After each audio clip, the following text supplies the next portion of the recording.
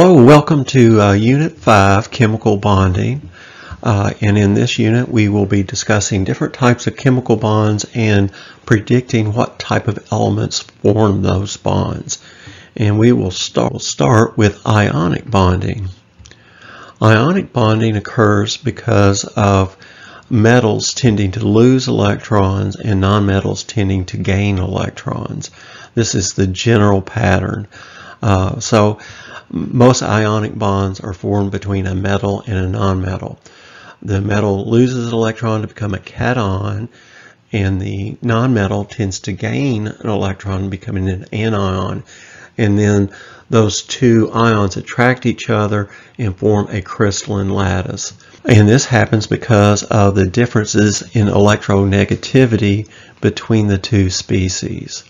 So our example here is sodium chloride or table salt, and we have a salt crystal here in our picture. Some of these ionic bonds form very beautiful crystalline structures, and they have a repeating pattern of ions occurring. Draw a dot structure here. Sodium, 1 valence electron, chlorine has 7, and you get a transfer of this electron, and so you have sodium becoming positively 1 charged and chlorine becoming negatively 1 charged to form this crystalline lattice.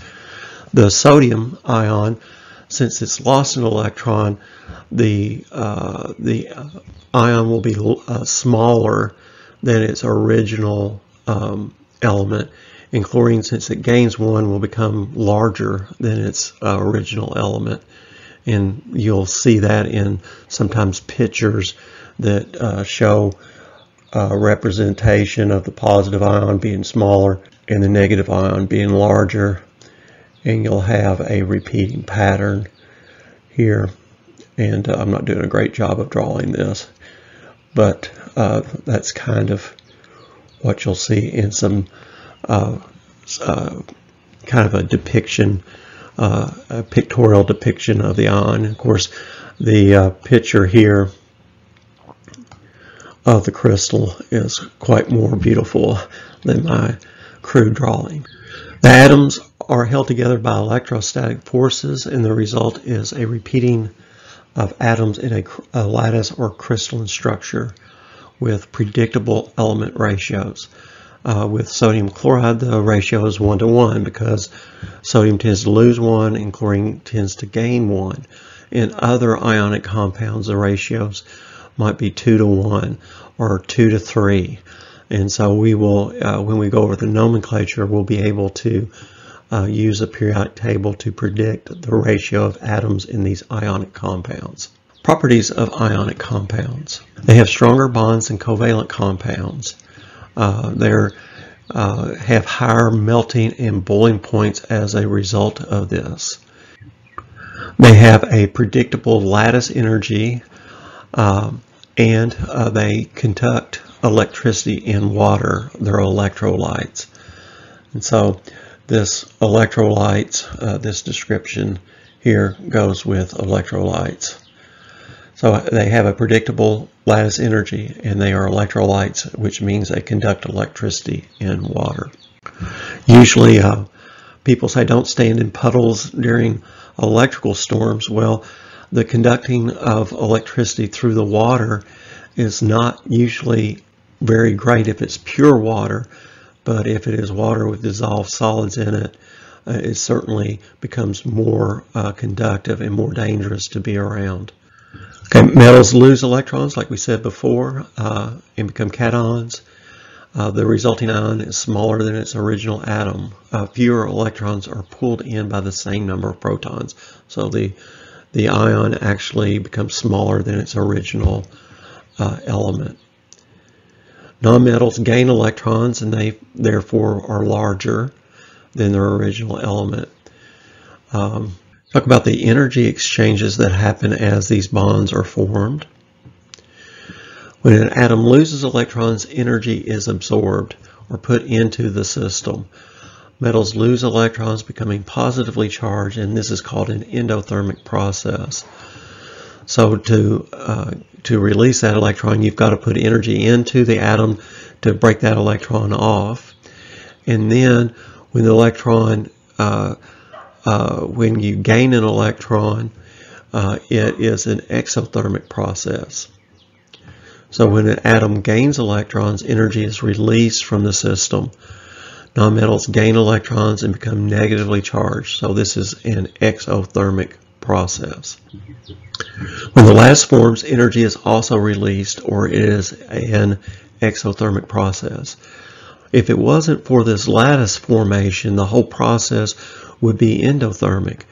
But since when the lattice kind of rearranges itself, it releases more energy. All ionic compounds, the forming of all ionic compounds, the total amount of energy is always released, or it's always an exothermic process. It's always exothermic. Okay, so we have some examples of ionic compounds. And like I said, these can be quite beautiful. We have a very attractive crystalline lattice here of brown, kind of bronzy and gray color. This is iron 2 disulfide. And this is gypsumite or aluminum hydroxide. My sister went through school and she became a geophysicist, and really proud of her. She also got an accounting degree later, and now she works for a large energy co-op in northern Ohio. And so she combined her knowledge of science and math and accounting and business practices, and has made a nice career out of that. So here's another pretty ionic crystal called amethyst, I guess. And that's really pretty. The purple and the reflection of light on that is quite dramatic. It says here, lattice energy is the change in energy when an ionic compound is separated into its components parts. So we'll talk a little bit about lattice energy. The process of separation is endothermic and can be predicted from the exothermic bond formation. All right, so when the lattice is formed, it's exothermic, but then when you separate it out, it's endothermic. And the process of predicting the endothermic exchange can be gleaned from the bond formation. So how much energy is released can predict how much will be absorbed when you need to break the bonds apart. Okay, lattice energy is calculated by something called Coulomb's law, and we'll go over the parts of the Coulomb's law here. Let's get them up here. So in Coulomb's law, R is the radius, and that is the shortest distance between the ions. The Q1 and Q2 are the charges of the ions. And K is a constant that depends upon the composition of the solid. It's important to note here that this is a combination of the two ions and is not each individual ion, but is a constant calculated from the formation of this solid itself. And we will talk about this relationship between the value here, the lattice energy, and these variables. So in general, the greater the charge and the shorter the distance, the higher the lattice energy. And we'll formalize that in the next slide. So if you have highly charged ions that are very tightly held together and have short distances, you have a great lattice energy.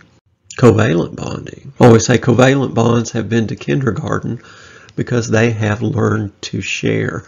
So in covalent bonding, instead of one atom getting an electron and one atom giving it up, the electrons are shared between the atoms, and the electrons have an attraction to both nuclei. So the electrons are traveling around these nucleuses, and they're attracted to both nucleuses simultaneously, and they move back and forth between the nucleus of the atom. So in covalent bonds, electrons are shared between the atoms. There's electrostatic attraction between the electron and the nucleus of the atoms involved in the bond. And you might put both atoms here just to emphasize that the electrons travel around both of the atoms. The affinity for the electrons is not strong enough for the electrons to be transferred, and as in ionic bonding. And this whole thing of electronegativity will help us predict whether electrons are lost and gained, or if they're shared. And so the difference in electronegativity becomes super important here, and we'll give you some guidelines on looking on tables and being able to predict if it's going to be an ionic bond or a covalent bond. And then within covalent bonds, just because the electrons are shared doesn't mean they're equally shared. Sometimes one atom holds on to the electron for a longer period than the other, and they create what we call partial positive and partial negative charges. So the difference in electronegativity between atoms determines the bond type. And here we have a chart of electronegativities, and you'll notice here that the nonmetals compete, ability to compete for electrons is a lot greater than the metals. So metals tend to lose the electrons and nonmetals tend to gain them. And so in our example of sodium and chloride, sodium chloride, you can see that there's a definite advantage for the chlorine atoms to gain the electrons and a definite tendency to lose electrons here because of the relatively low ability to compete for those electrons, only 0.93 here. And so that's what these numbers mean, and you'll notice the definite pattern here of increasing in electronegativity as you go towards the non-metal side. The greater the difference, the greater the ionic character or polarity of the bond. So in ionic bonds, we say that those are highly polar. You got a definite positive and negative pole. If the difference is kind of in between, you get a sharing, an unequal sharing of electrons, and so you have a partial bond, or a partial positive end and a partial negative end of the bond. And then if the difference is super small, then it's a non-polar bond in which the electrons are essentially shared equally between the. Okay, so here's the difference here. If the difference is greater than 1.9, the bond is considered to be ionic. If the difference is between 0.4 and 1.9, the bond is considered to be polar covalent. The electrons are not equally shared, and there are partial positive and negative poles. Okay, so if the difference is between 0.3 and 0, the bond is considered to be nonpolar covalent. The electrons are shared equally between the atoms, and there's no net charge of the atoms. Some of the best examples of nonpolar covalent bonds are the diatomic elements, fluorine, chlorine, bromine, iodide, and acetane. Well, acetane is not considered to be one of those because it's a radioactive element. So these fluorine, chlorine, bromine, and iodide are all diatomic. So they have the same electronegativity between the two atoms because they're the same, right? F2 would be two fluorine atoms. Oxygen and nitrogen also are diatomic elements, and they share their electrons equally, as well as H2 or hydrogen. So these elements are all diatomic in their elemental form. So let's write those down. So those are the 7 diatomic elements. They start on number 7 on the periodic table, and they kind of make a 7. Use your imagination there to make a 7. Kind of a weird looking 7. And so you might ask yourself, well, what type of covalent bonds form between these? Well, nitrogen has nitrogen has 5 valence electrons, and we're going to write them a little bit differently than we normally would. And so it shares 3 pairs of electrons between the atoms. So we call this a triple bond, and you can write it like this or like this, just N2, right? We call this a structural formula, and we call this a molecular formula. Okay, so oxygen has 6 valence electrons, and it shares 2 pair.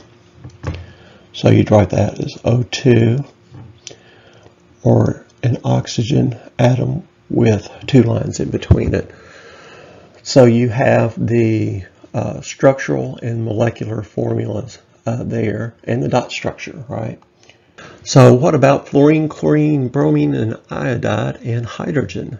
Well, chlorine has 7 valence electrons, as do all the other elements in group 17. So they form a single bond between them. All these would be the same. So you'd have Cl, Cl2. Hydrogen only has 1 valence electron, so it can only share 1.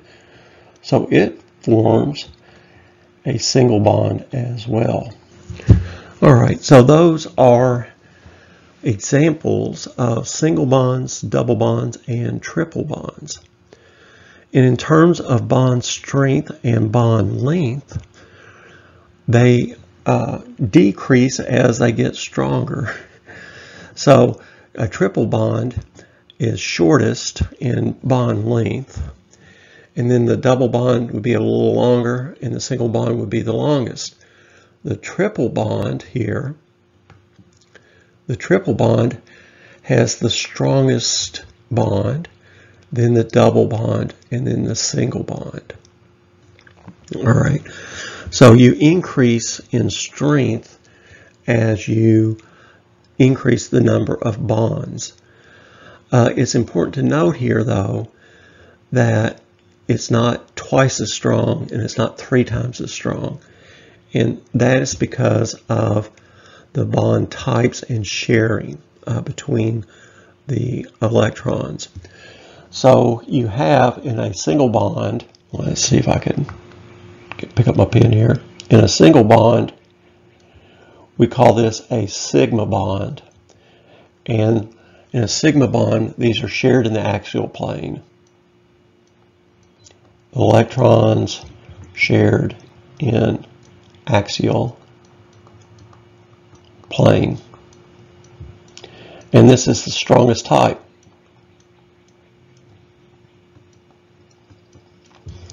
But in a double bond, you have a sigma bond and a pi bond. In the pi bond,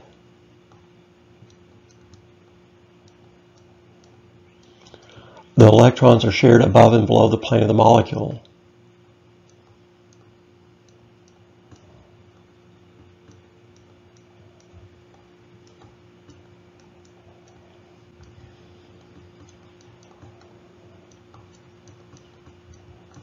And this is weaker. Okay, so and in a triple bond, when you have a triple bond, you have 1 sigma and 2 pi. 1 sigma and 2 pi bonds. This is the other carbon atom involved there. Okay, so single, double, and triple bonds. Triple bonds are the strongest. Double bonds are the next strongest, and then single bonds are weaker. You also have sigma and pi bonds within these types of bonding. Sigma bonds are the strongest and pi bonds are weaker. And in terms of bond length, the longest is the single bond. The next longest, or the next shortest, I guess you would say, is the double bond, and the very shortest length is with the triple bond. Is a special type of bond where both the electrons are donated by 1 atom. So in this type of bonding, you get a situation like we have in the ammonia ion. And with the ammonia ion, all the electrons are donated by the nitrogen molecule here. And so you end up with a hydrogen ion or a proton is involved in the bond, but the electrons are all donated by the nitrogen ion, and we have it depicted here is the ammonium NH4 ion. So this concludes the first recording in the bonding section. A lot of good information here, and in the next recording we will summarize what we've covered so far with the bond types. We'll also talk about metallic bonding, and then we will go into nomenclature, or naming and writing formulas for the different types of compounds. I hope you enjoyed this recording. Looking forward to seeing you in the next recording 2 of Unit 5.